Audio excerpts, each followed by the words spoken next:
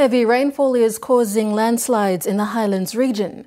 Last Friday, a church pastor was buried alive by a landslip at the Kundipi village in the lower Kaugel area, the Tambul-Nebilyer district of Western Highlands province.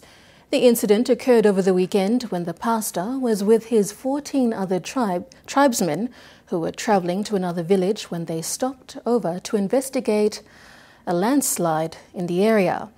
While examining the area, another landslide occurred, trapping the pastor and another person while the others escaped. The other person was removed and taken to the hospital, whilst the pastor was buried by the landslip. Jack Tame with this report from Mount Hagen.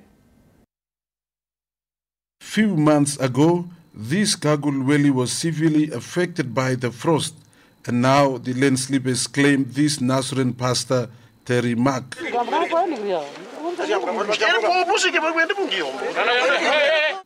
A father of 7 kids and a widower. It happened at 9 o'clock on Saturday morning when soils with mixture of trees and stones fall from the steep hill.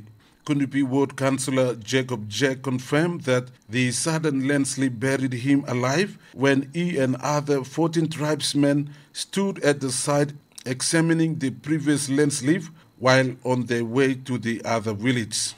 Friday up and we come down. Now, blocking road. Now, morning and through Almighty like I'm gonna come. Now, late past 3 and one time will come. Long morning. Same time grand program down. 9 o'clock straight.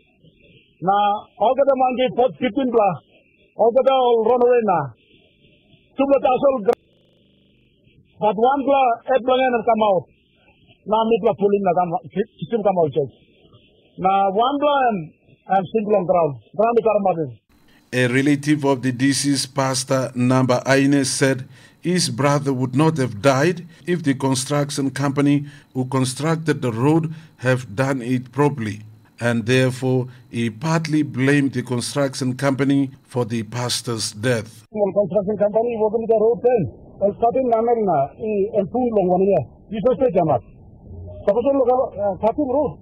I think road running a brook. Western Highlands Provincial Disaster Coordinator Robin Yakim and Red Cross Humanitarian Society Provincial Chairman David Knox were also at the site to confirm the accident.